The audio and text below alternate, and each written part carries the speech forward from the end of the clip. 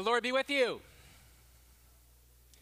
Good morning and welcome to worship with First Presbyterian Church on this Lord's Day, the fourth Sunday of Advent. The name Advent means coming or arrival. The season of Advent is a season of preparation for the coming Christ. And in order to help us build anticipation and expectation, we have the lighting of our Advent candles. And lighting our candles this morning are our three confirmands, Morgan Graham, Lucy Colmer, and Wills Panner.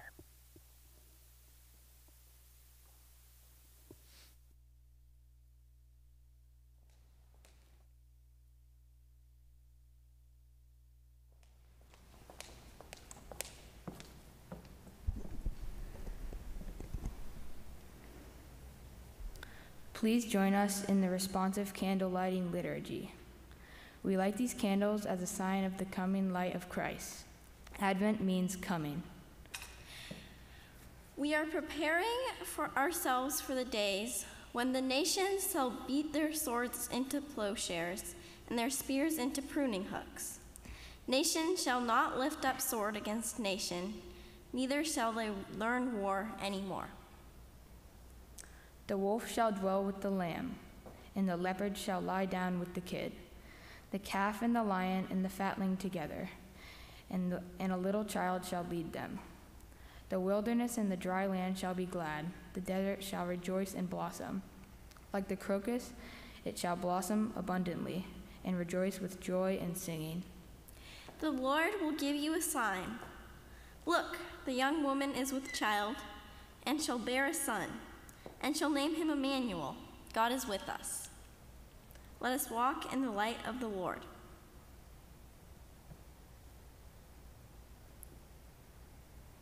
Let us pray. God of grace, ever faithful to your promises, the earth rejoices in the hope of our Savior's coming, and looks forward with longing to his return at the end of time.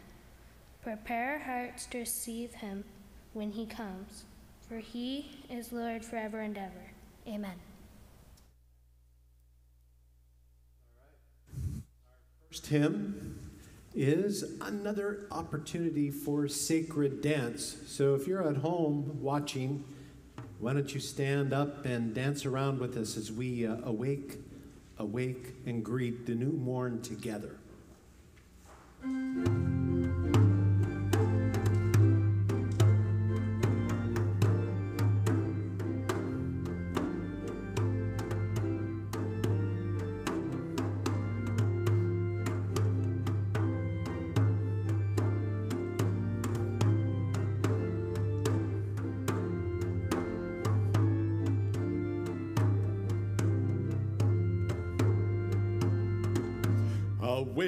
Awake and greet the new morn, for angels herald its dawning. Sing out your joy, for soon he is born. Behold the child of our longing.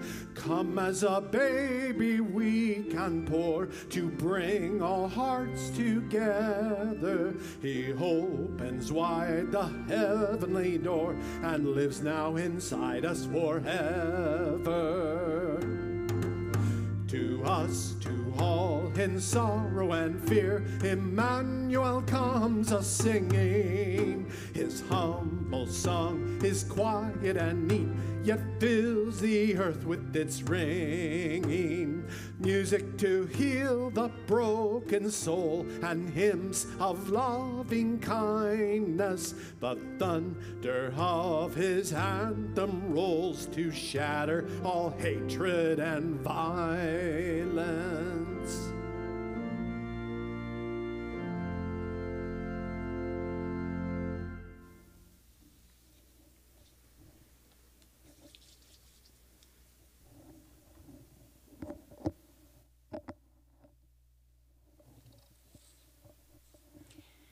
It is easy, as Jesus puts it when he visited Martha and Mary, to be worried and distracted by many things.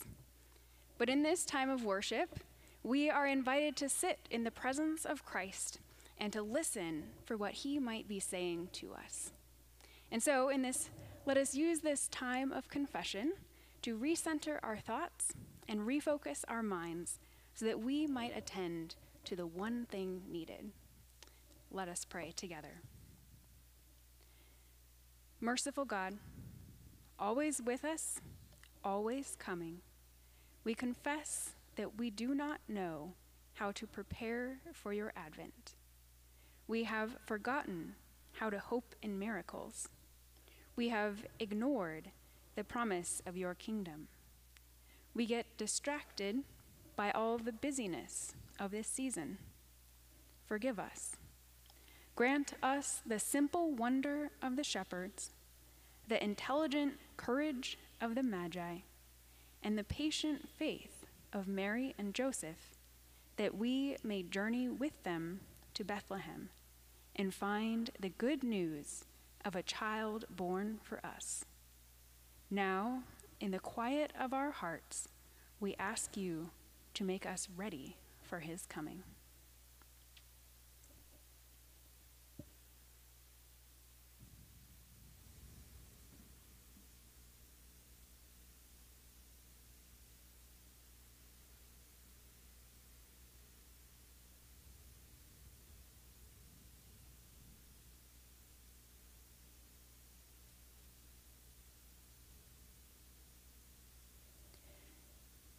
Thank you, Lord, for peace and stillness in which we discover your presence anew.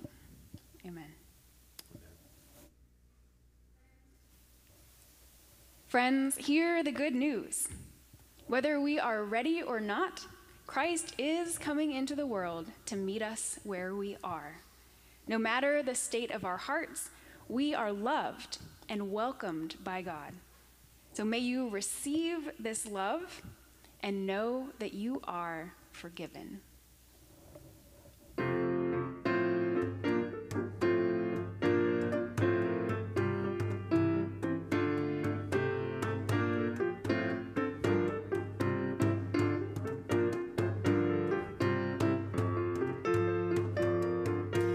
Come, come, Emmanuel, Son of God, appear. Heaven and earth rejoice, salvation is drawing near. Salvation is drawing near. Come, come, Emmanuel, Son of God, appear. Heaven and earth rejoice, salvation is drawing near. Salvation is drawing near.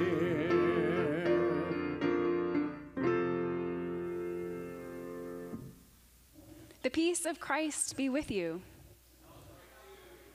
Let us share the peace with one another from a safe distance.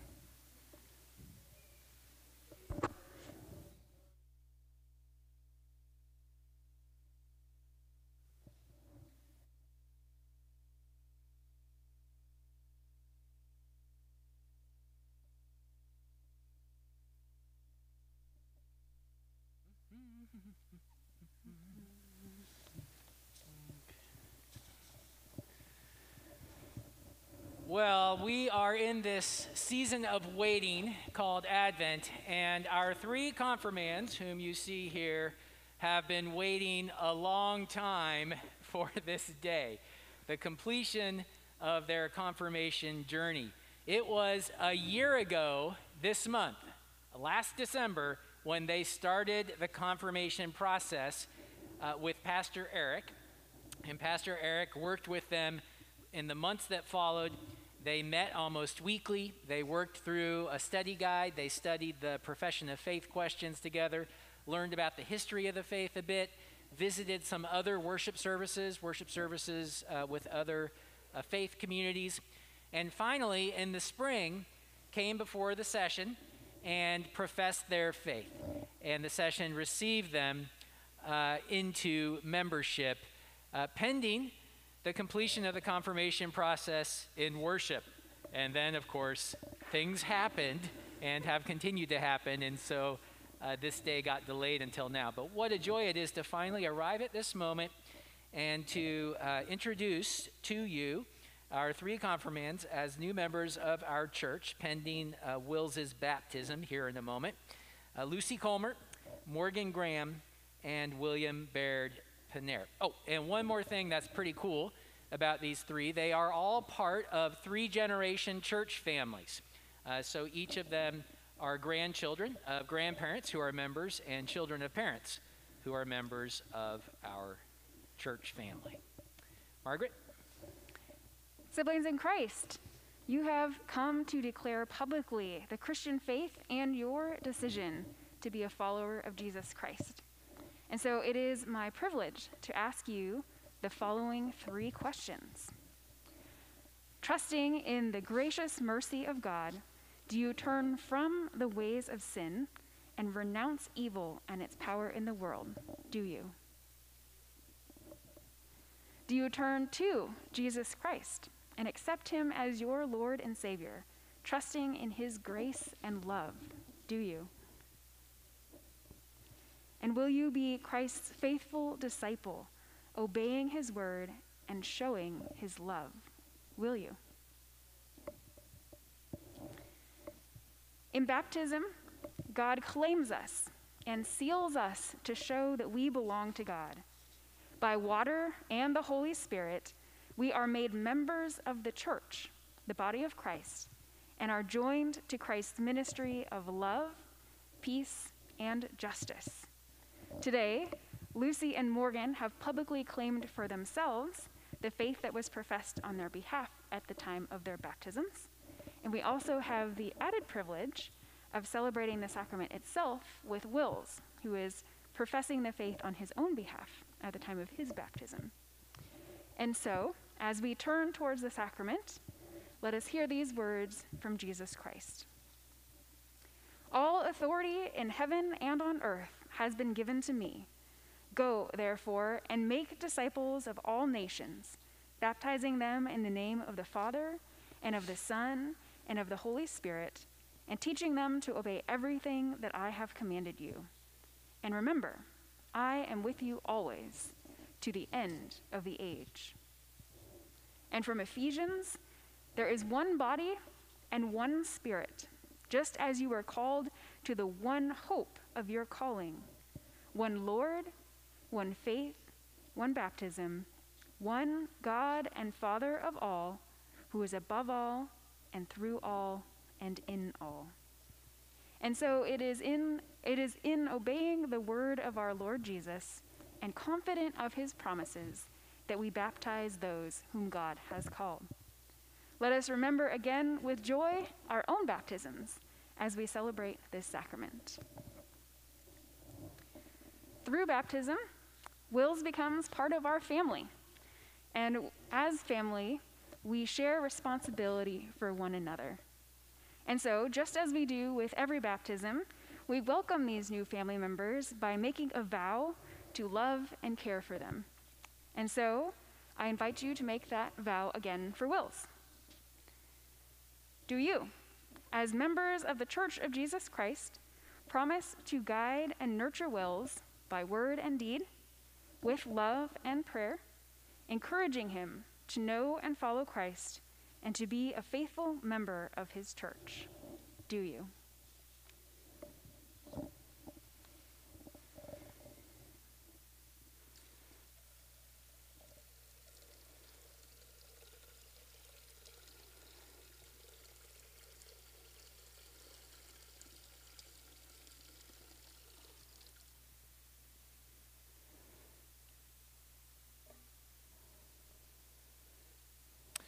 Let us pray.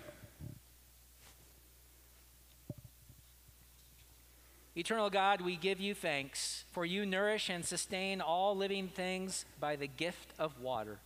In the beginning of time, your Spirit moved over the watery chaos, calling forth order and life. In the time of Noah, you destroyed evil by the waters of the flood, giving righteousness a new beginning.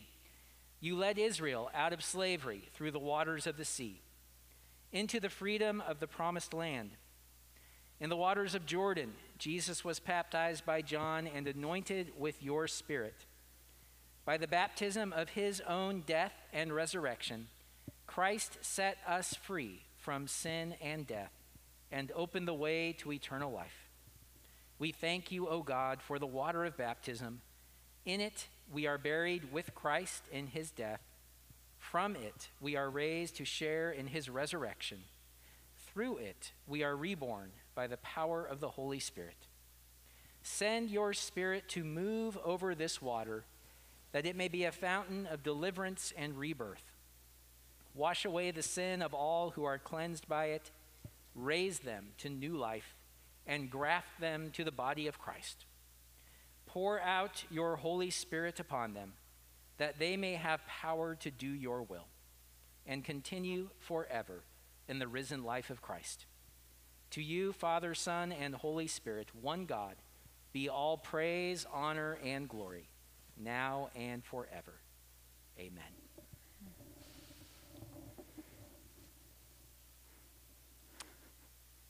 William Baird Panair, I baptize you in the name of the Father, and of the Son, and of the Holy Spirit.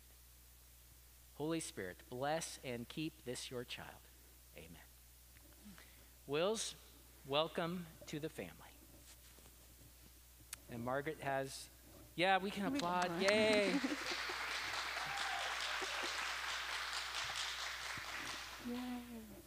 And Margaret has a commissioning prayer for all three of you. Yes. Yes, let us pray now for Wills and also for Morgan and Lucy. Gracious God, by water and the Spirit, you claimed us as your own, cleansing us from sin and giving us new life. You made us members of your body, the church, calling us to be your servants in the world.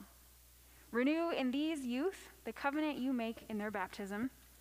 Continue the good work you have begun in them.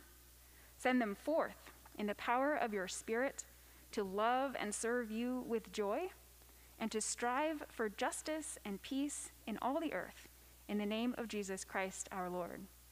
O Lord, we ask that you would uphold these children of yours by the Holy Spirit.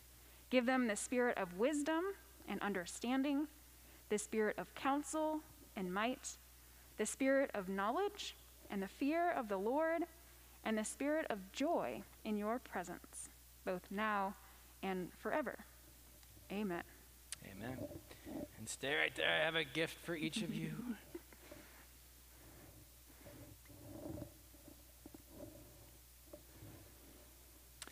As you might know, I collect crosses from around the world, and there are a bunch of them on my wall, but there are 3 fewer this morning because I am gifting each of you a cross from a different part of the world. We've just welcomed you into membership, not only of this church, but also of the Church Universal, the global church, the church worldwide.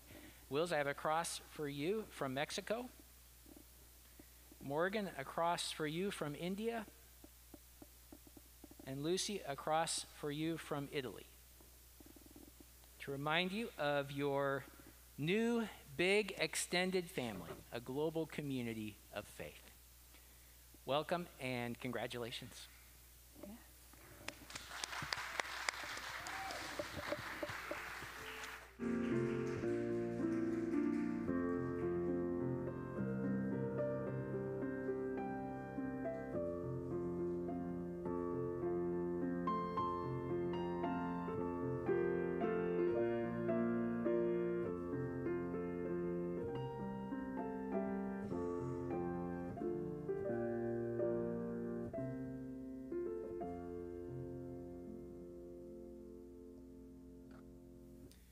All right, our second pandemic baptism, and a little awkward, but still a joy. And Wills, you got off easy. I usually use more water than that. But don't worry, the Holy Spirit can work with any amount of water. As we prepare to hear the good news, let us pray. Light of the world, shine in our darkness. Amen. Advent is the beginning of the Christian year. So it's curious that the lectionary's epistle readings these past 2 Sundays have been the endings of 2 epistles. Last week we heard the ending of 1 Thessalonians, Paul's first letter. And this week, we're hearing Paul's letter to Jesus' followers in Rome. Romans is a later letter.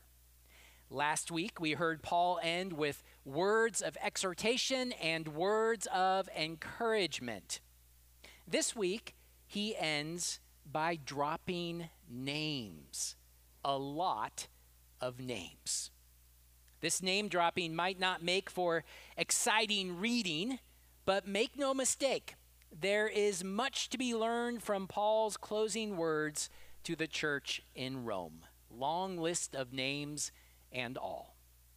Today's ending begins with Romans chapter 16, verse 1.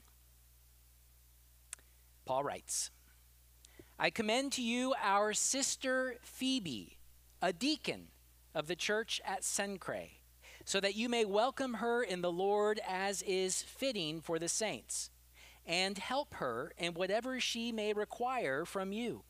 For she has been a benefactor of many and of myself as well.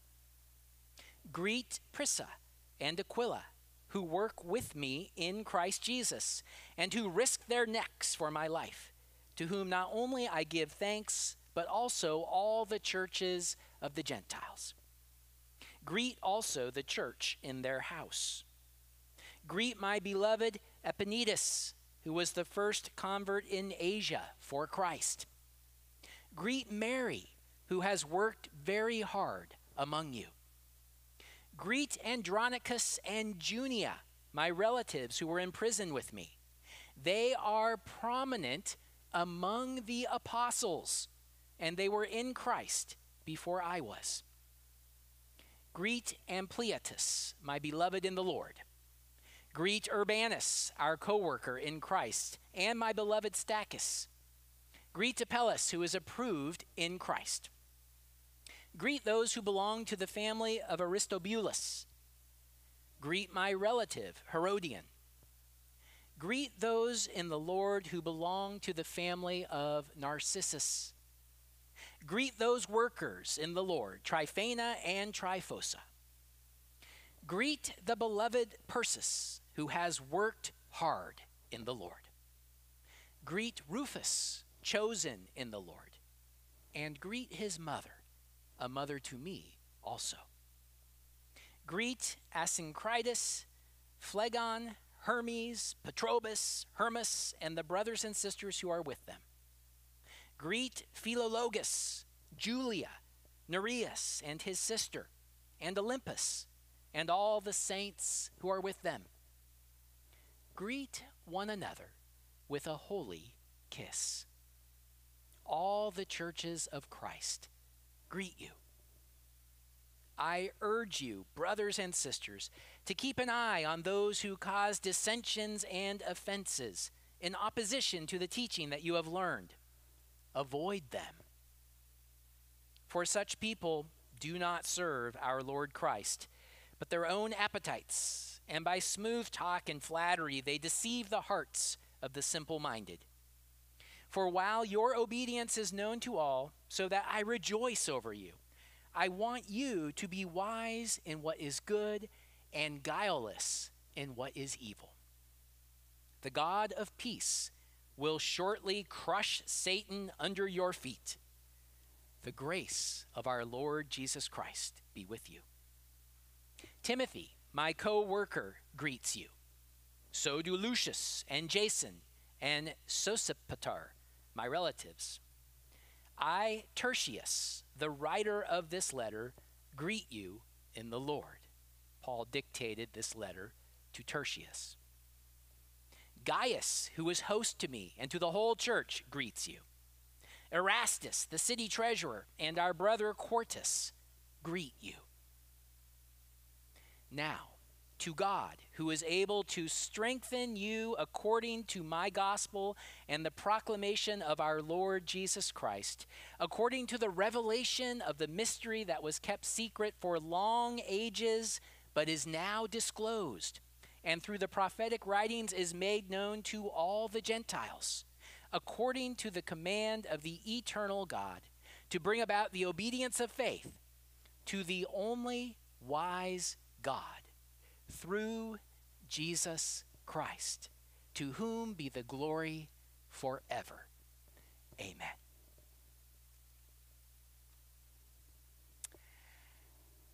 That's a lot of names. What kind of way is that to end what is widely regarded as Paul's magnum opus? Romans, with its richly dense theology, is commonly considered Paul's most important work. I once saw a poll of clergy that asked, if you were stranded on an uninhabited island and could only have one book of the Bible, which would it be? Romans won, beating out even the Gospels, the biographies of Jesus. Yet, this undeniably important work ends with a list that is an arguably anticlimactic conclusion. As we hear names listed one after another, verse after verse, our eyes might glaze over. But that would be our loss. Lists of names are common in the Bible. As early as the 5th chapter of Genesis, we find a lengthy list of names, a genealogy that begins with Adam and ends with the sons of Noah.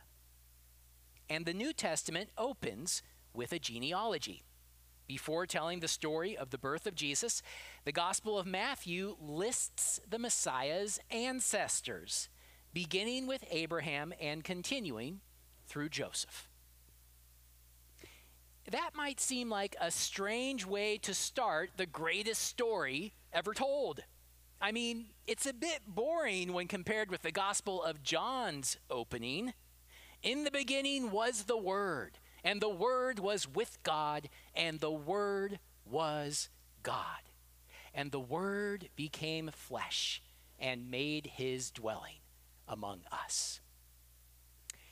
Names or incarnation? How best to begin the story of Jesus? The answer seems obvious to me. Still, it would be a mistake to dismiss Matthew's opening. There is meaning to be gleaned from his list of names. It should not be lost on us, for example, that Matthew includes in Jesus' genealogy multiple women, which was not the norm for genealogies in the patriarchal first century world. Where did Matthew get the idea to include women? Well, Matthew might have gotten this idea from Paul. You see, the scholarly consensus is that Paul wrote before the Gospel of Matthew was written. Paul's letter to the church in Rome was circulating for a decade or two before the writing of Matthew. Perhaps Matthew was inspired to begin with a list of names by the list of names that ends Romans. In any case, these lists have in common the inclusion of women. And Paul does more than sprinkle in the names of a few women without comment. Paul commends several women for their work, in particular leading and teaching in the church. Phoebe, Prisca, Mary, Junia, Tryphena and Tryphosa, the mother of Rufus, Julia, and more are listed here. 1/3 of the 29 followers of Jesus mentioned here are women. Moreover, some of these women were in the highest positions in church leadership. Phoebe was a deacon. We Presbyterians ordain deacons no less than we do clergy or elders. Prisca was a church planter and teacher. Junia was counted among the apostles. you don't get more prominent than the apostles. Now, you might be asking, why then do some churches not teach and practice gender equality and have women in leadership? Well, it seems that, like some later New Testament writings, they have regressed, falling into patriarchal notions and ways that predate Christianity. I'm sure that Presbyterians also get some things wrong, but we're right about gender equality. In addition to teaching us something about gender equality, this long list of names teaches us something about diversity. Throughout the New Testament, we find evidence that the early church was a Jewish movement that moved away from ethnocentrism and nationalism. In his earlier letter to Jesus' followers in the region of Galatia, Paul rails against ethnic boundary markers like circumcision and dietary regulations. He's not opposed to these things. He just wants different ethnic groups to move beyond them in order to be one community in Christ. Here in Romans, Paul shows the early church's multi-ethnic and international identity by including Jewish names and Greek names and Latin names. The church in Rome is attempting to live out what angels sang to shepherds outside of Bethlehem decades earlier. Glory to God in the highest heaven, and on earth peace, goodwill among people. One New Testament scholar comments, despite names otherwise unknown to us, the list is a valuable cross-section of early Roman Christianity and is evidence of unity within a remarkable diversity in the Roman Church. Finally, I would be remiss not to point out that the last name Paul lists is the name of Jesus. To the only wise God, through Jesus Christ, to whom be the glory forever. Elsewhere, Paul writes, God gave him the name that is above every name, so that at the name of Jesus, every knee should bend in heaven and on earth and under the earth, and every tongue should confess that Jesus Christ is Lord, to the glory of God the Father. Yet, Jesus is not so far above us that he overlooks us. The one whose name is above all names knows our names. He knows your name. Know that you are known and be at peace. Amen.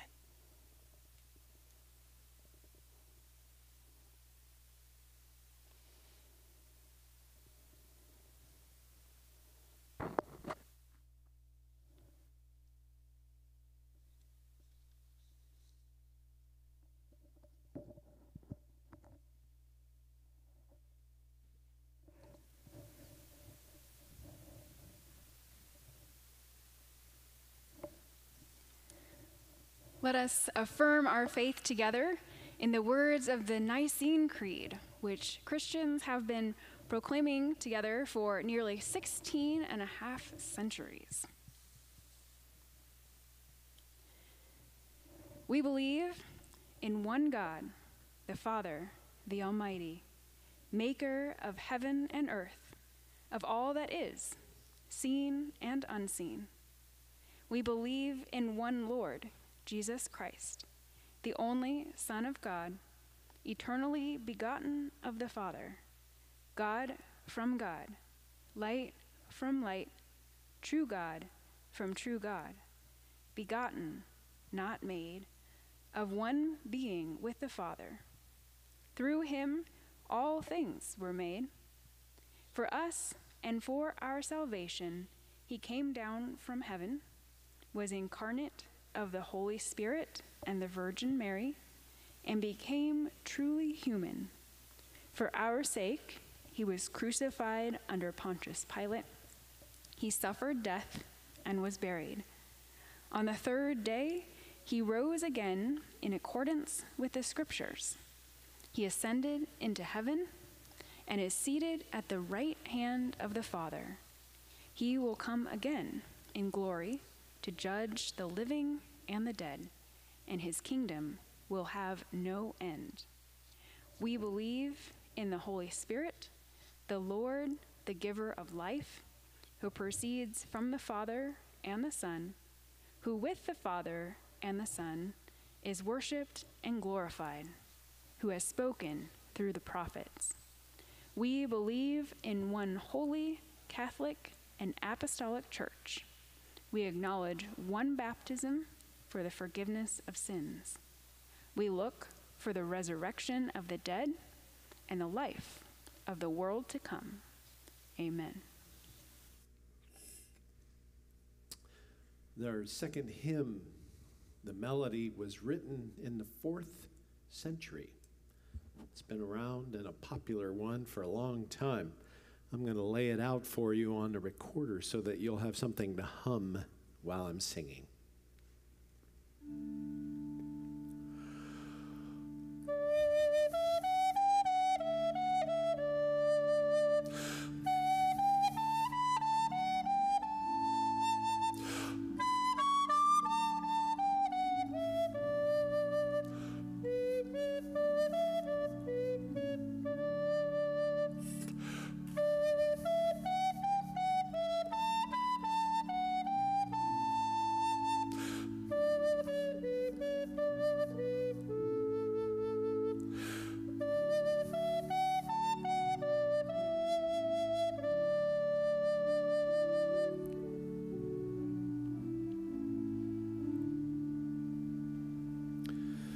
Of the Father's love begotten, ere the worlds began to be, he is Alpha and Omega, he the source, the ending, he of the things that are, that have been, and that future years shall see, evermore and evermore.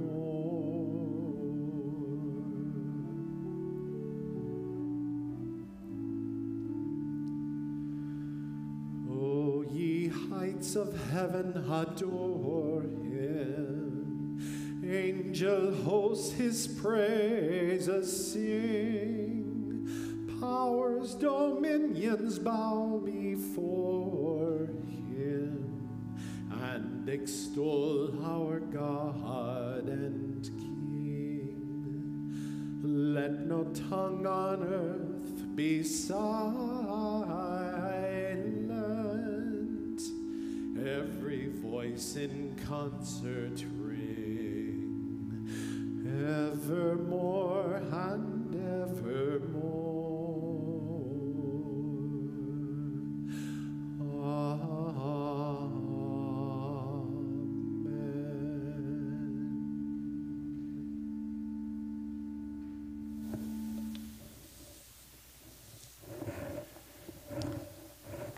That's one of my favorites.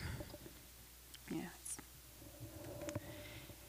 As we continue to reflect on the word we hear this morning and the message of Christ we have received, we look ahead to the week before us and the months as well, and consider the ways that we might live out our calling to respond. And as part of that, we share in life together here at First Presbyterian Church, And I would direct your attention to the calendar that appears at the end of the bulletin today, that you might see the ways that we are gathering in the coming week ahead to share in faith together and to grow in service to our world. I would draw your attention to just a few things.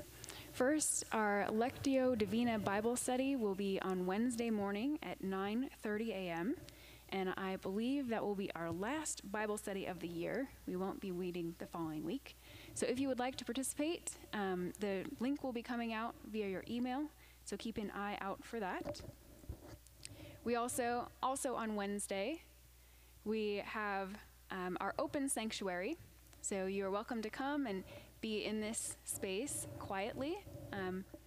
And it will be Christmas Eve, and though we won't be gathering in person on Christmas Eve, that might be an opportunity for you to come and be in the worship space together.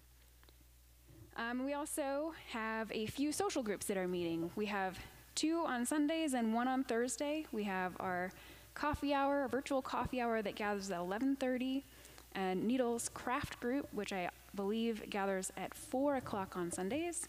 And on Thursdays at 5 o'clock, we have a social gathering as well, although I'm not positive if that group will be gathering this week, since that is Christmas Eve. Speaking of Christmas Eve, we will be having worship on Thursday at 7 o'clock. It will be live streamed, and we hope you will join us. And though we will not be gathering in person for worship in the sanctuary, for those who are interested, the worship ministry team is planning an option for people to gather in the parking lot to watch the live stream together on your personal devices from the safety of your own cars. It's a creative way that we could be in one another's presence as we celebrate Christ's arrival together, but yet also safe as we stay in the bubbles of our own vehicles. We do ask that people stay in their cars and try to park in alternating spaces, but the worship team will be distributing communion elements and a glow stick, which can be activated during the singing of Silent Night as a reminder of the light of Christ, both as we are together and, well, I guess, as we are near one another, and as we return to our homes.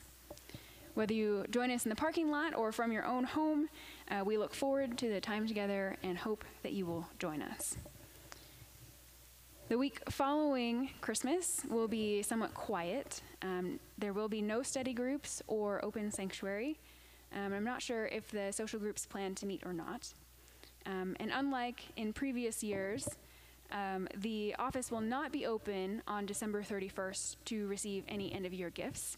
However, you can make a gift online at any time, and any checks that are received shortly after the beginning of the new year that have a date in December will be counted as 2020 donations.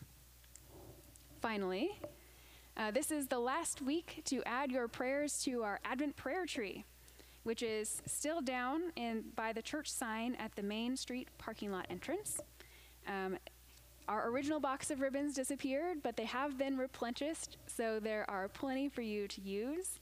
And the tree is looking pretty festive as it takes on more and more of our prayers, and we'd love to see it completely covered by Christmas Eve. So do stop by and add some of your own.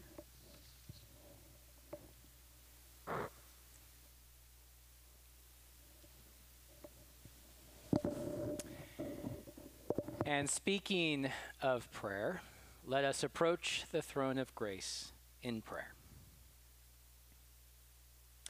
Gracious God, amid the lights, exciting packages, high hopes, and heightened generosity of this Christmas season, keep us steadily mindful of the humble stable and its precious resident, of humdrum Nazareth and its maturing child, of welcoming Galilee, amazed Decapolis, hostile Jerusalem, of hideous cross and open tomb, and of the marvelous Savior and Lord emerging, through whom, down through the centuries, humans have found light everlasting, power sufficient, and joy beyond equal. Mighty and merciful God, here we are caught up in the swirl of Christmas. Gifts, cards, food, decorations, and virtual gatherings. Give us your peace. Here we are, tense in our relationships with one another, with parents, with spouses, with children, with employees, with customers. Give us your peace. Here we are, confused in values, perplexed in goals, poignant in reflection. Give us your peace. And help us to see anew that our chief end is to glorify you, to love you with heart and mind and soul and strength, and to love one another for your sake. We pray especially for those in need, whether of comfort or healing or strength or peace. We pray for Jeff Scott, for Rick Van Hoos, for Jean Windsor and her daughter and her family, for Dave Ricks, for Mary Ann Glover, for Colleen Otten, for Julie Seach. Bless and keep these your people, make your face to shine upon them, be kind and gracious to them, and grant them your peace.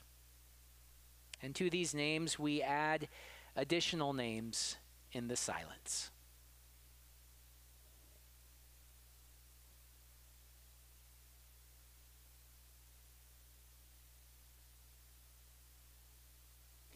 Praise to you, O Lord, for your mercy and patience, for your loving presence and your healing power.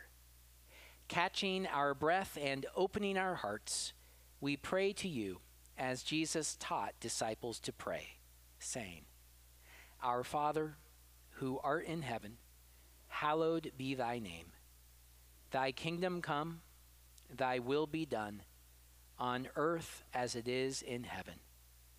Give us this day our daily bread, and forgive us our debts as we forgive our debtors.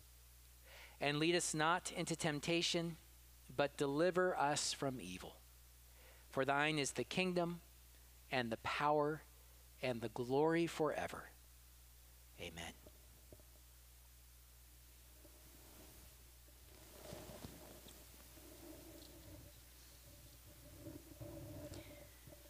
The scripture text that Josh illuminated for us this morning named a great deal of people who served in ministry with Paul to help build up the church and the community of faith. They contributed in a variety of ways, and so can we. So let us consider the variety of ways that God is calling us to participate in Christ's ongoing work at this time, and commit ourselves to that path with generosity and hope. Let us pray. God of abundance and joy, we are grateful for the gift of the Christian community, past, present, and future, and for the ways you have blessed us through the gifts we have in one another. Help us to appreciate all that we have and all that we have received, so that we too might share joyfully of our own gifts for the ongoing flourishing of your people and your world. In gratitude, we pray. Amen.